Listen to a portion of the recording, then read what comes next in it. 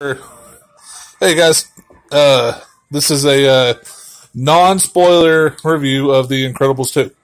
So, what did you think about the movie? It was awesome. It was awesome? Should everybody go see it? Yes. Should everybody... were The Incredibles actually in it?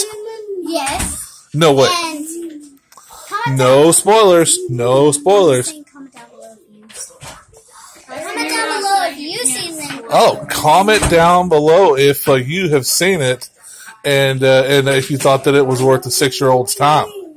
That's right. So, last thing. Do you give it a huge thumbs up or a huge thumbs down? 2 thumbs up. 2 thumbs way up. Okay.